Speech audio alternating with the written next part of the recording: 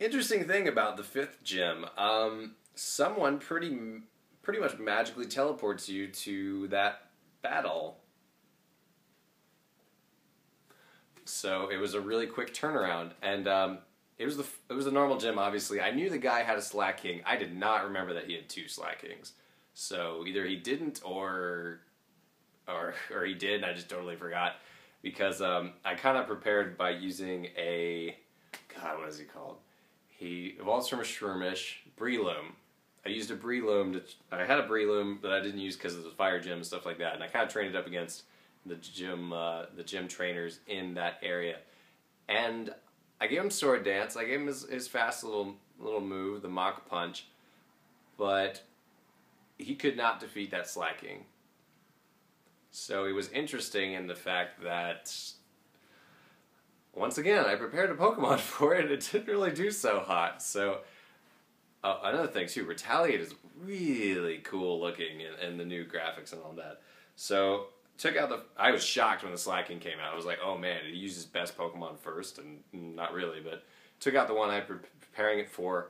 But it turns out, one of the Pokemon that I had been training with a lot was Gardevoir. I had a Gardevoir. It evolved level 30 because of... basically at this point I had a Gardevoir and a Sceptile. Just because of the experience train. Like I had them an experience share. I had them enough that they boosted really high. So Gardevoir with her it's actually a male Gardevoir, with the psychic attack did a number on the Slack King. So I want to say between that and the Sceptile, I pretty much was able to handle the rest of his gym. But it's always fun when you're like, well, that was my first plan. I really hope my backup plans work. At this point, my team seems to be Sceptile, obviously, which learned a Dragon move, which makes me think that it's Mega Evolution's Dragon, which I don't know how good that is anymore. It used to be a bigger deal. Now it's... Oh man, that would be like 4 times weakness to ice.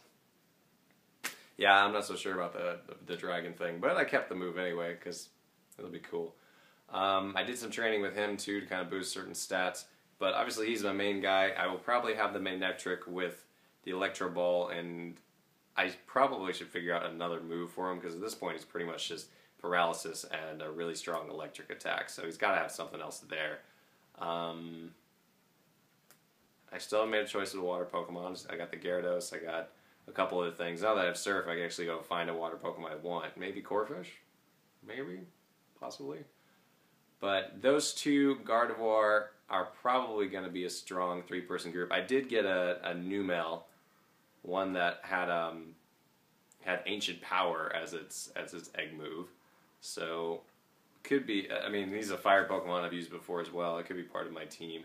Though that is 2 things weak to ground. Anyway, some of my team is starting to piece together at this point. Still got the back half of the game to go.